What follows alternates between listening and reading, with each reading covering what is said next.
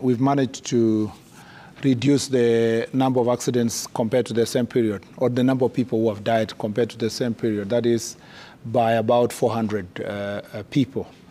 It's very sad that we should be here to be saying we saved or we reduced by 400 people.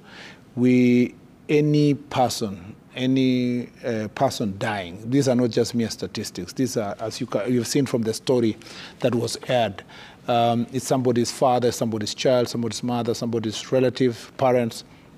And the 3,999 is a reduction, a slight reduction of 8.1% from last year.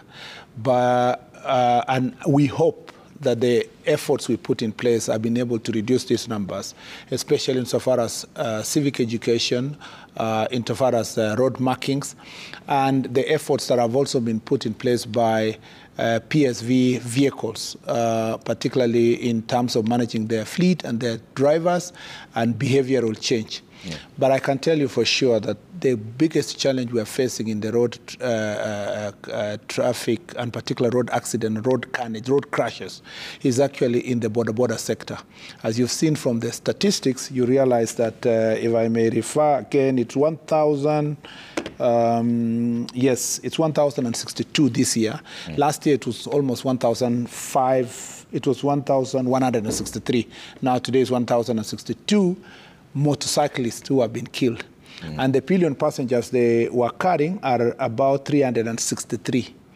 And then pedestrians that have been knocked. If you look at the list of the pedestrians this year, you realize that 1,451. Yeah. So between pedestrians and the motorcyclists and the pillion passengers, yeah, you realize that that is nearly 3,000 of the figures. It's actually 2,000, almost 800 of the numbers, yeah, leaving the rest to be drivers and the rest of the people who have died in accidents to be a cyclist.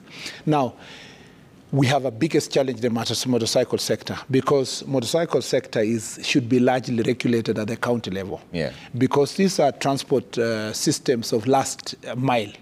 But you realize that, for example, in the city here, most of them are plying the highways, and operating in routes that actually should only be operated by motor vehicles, including, so what is the plan to including highways. For that reason, we have been working hard to make sure that we, first of all, do civic education. Unfortunately, that is the first thing, because most of these people are ignoring usual traffic rules. The next is enforcement, and this enforcement requires a combination between the NTSA itself and the police sector.